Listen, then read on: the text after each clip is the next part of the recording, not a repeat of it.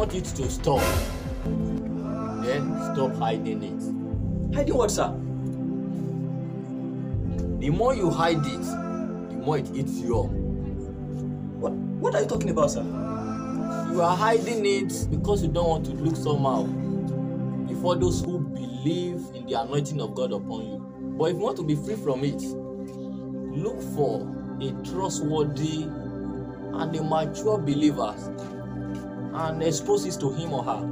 And most especially God, expose it to him. Let him know that you are weak and you can't help yourself. What are you talking about, sir?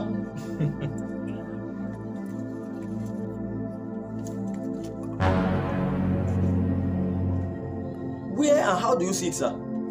James, one day, everything that is in secret will be brought to light.